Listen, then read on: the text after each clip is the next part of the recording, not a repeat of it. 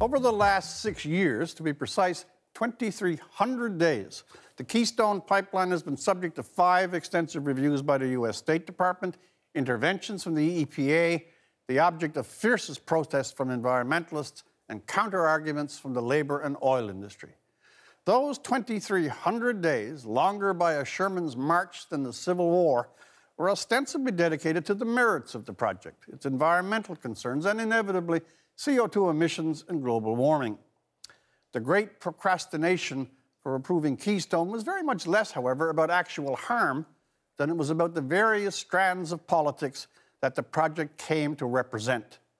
For environmentalists, Keystone was about the symbolism of their cause far more than the actual project itself. It was a flag, a rallying point. It was and is an emblem of the larger cause for the idea of stopping fossil fuel development as such.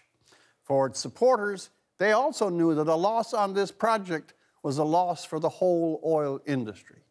However, now Mr. Obama's veto has made it absolutely clear where he really stands, and from the beginning has really stood. The question is, why did we have to go through all this over time? Why all the wasteful hearings, the artful delays? With the veto, who will seriously argue now that the process has not been just a cloak for delay, a cover to avoid declaring a choice already made, a political choice? Now, people with a taste for government humor, or hungry for a good oxymoron, can read that Obama vetoed the bill giving approval to Keystone because, quote, it would cut short thorough consideration of the issues involved. Of course it would. What's 6 years? The life of a summer fly. Actually, you could build the pyramids again and read War and Peace during the breaks during that time.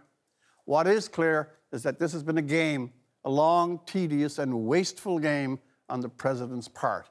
The man who made "Yes, we can" a slogan for the ages has all along been "No, you can't" on Keystone, and all the chatter about studies, challenges, and endless review was a slow dance to avoid saying what he really felt and meant.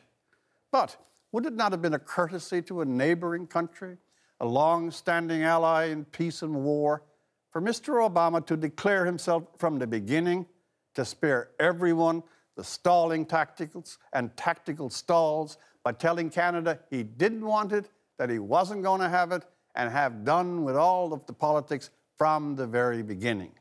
That would, at least, have been more honorable, more gracious than the charade of a 6-year review. For The National, I'm Rex Murphy.